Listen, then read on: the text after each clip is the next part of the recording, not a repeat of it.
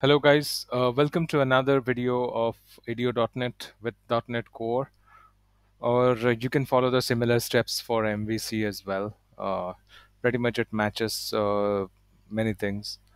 So in this video, we are going to try and create a record for the database. If we are looking at my database, this is my database, and we are trying to create another row using our web API, and that we are going to use it ADO.NET and see how it works.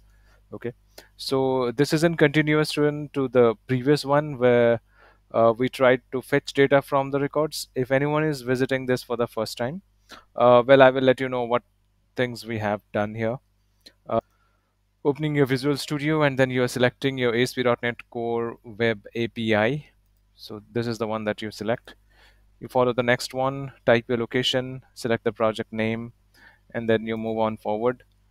After moving on forward, I selected .NET 6. If you're selecting .NET 5 or Core 3.1, then you will have a startup.cs, which is not in 6 or 7 or next versions. HTTPS, for the time being, I'm removing it. If you want to use that, no problem. The browser will only ask to trust the certificate for the default HTTPS. Otherwise, everything remains same. So post this, you would reach a screen which will be something like this. Once you reach here, you will see something like this. So you would see something like this, and then you are going to add a controller to the controllers folder. You should have a models folder wherein you will mention your class files or the column names that matches with your table like this. And then the controller, please remember that you are going to add a controller, and then from the controller section you are going to add API controller. Okay, not this one, the API controller, this one. Okay, so once you are done with this one, your controller will look something like this.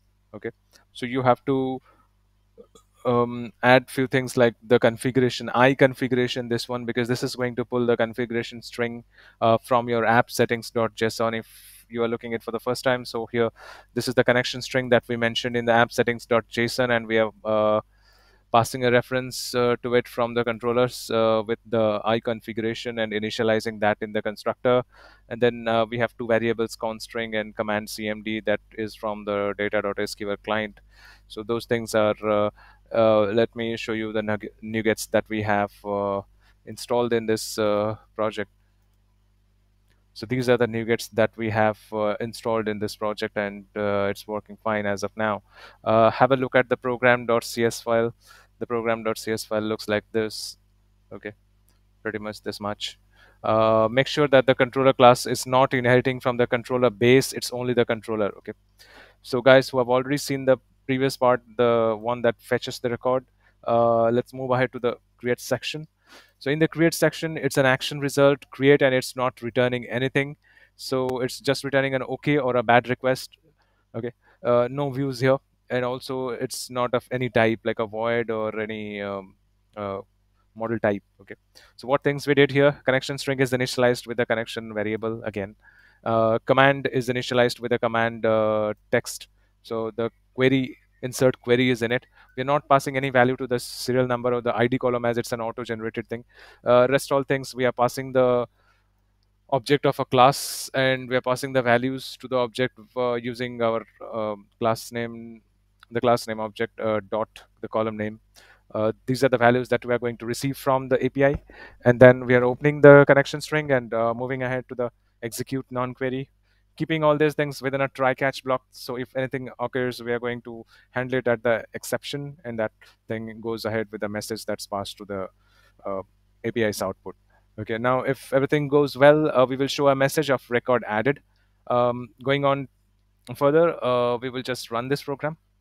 So pretty much a create has nothing much to do, just these queries and few statements to run ahead, and you should have your UI. Yes, I forgot to mention one more thing here. If you created this action method without the post, you are going to get an error. Okay, this is going to throw an error.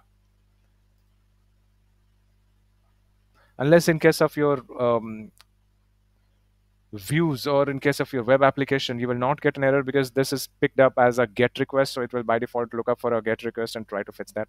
But if you do not have a get or post on the method name, API is going to throw an error. Okay, so that's how you have to fix this. Make sure you have this thing, mention it, what is the kind of request, post, or a get, and then you have these queries. So let's go ahead, run it, and test it with our data and see if it goes through. And if it goes through, what request, what message do we get?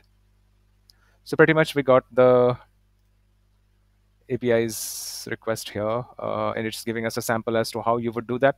Let's go ahead with a try it, and I'm trying to send some data to the student name. Let's say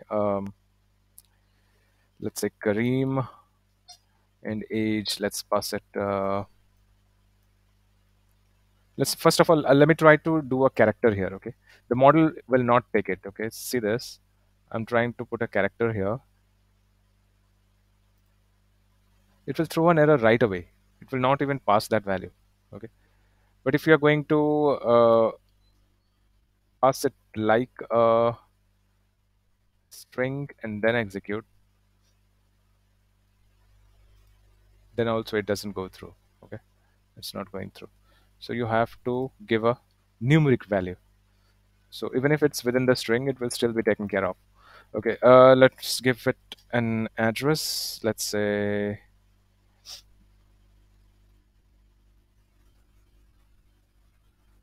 you can put the double quotes. It's not required though. You can have it or you may not have it, but as long as you are passing a number in it, it's good enough. Okay, it's going to hit our. Okay, so now you can see that it says a record has been added. Let's go to our database and check that. Perfect. We see this. Okay, so same thing. We are going to pass it in the postman.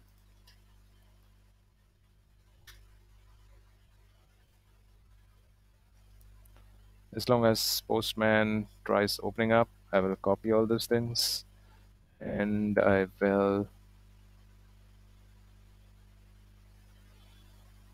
API create. Where is that one?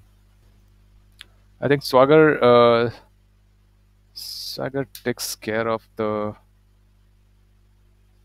post. This was supposed to be a create thing.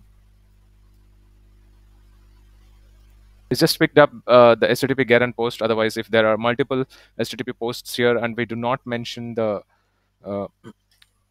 the routing, it's by default it's going to hit the post one, the first post request. It's going to hit there. Okay, so even if I continue with this one, it will go through and it will give us the message that the record has been added.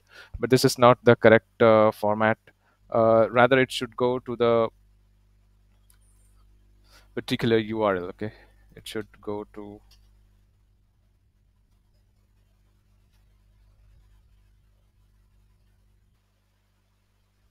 Okay, guys. So you can have a look at this one. We made a route, and in brackets the name of that action method. Okay, simply the name of that action method. So what's it's going to hit? It's going to hit the API slash the controller name, that's students, slash this action method. Okay, if you don't even, you can put in your custom route name here for this action method. Now when I'm doing this, what do I get? I get something like this. Okay, I get something like this. Now if I'm trying to fetch it uh, from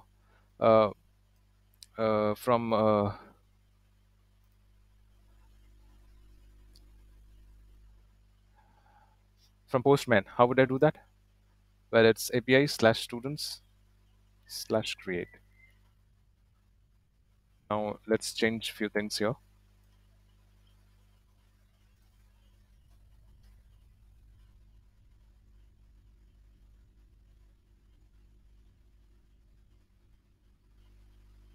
How do I clear that?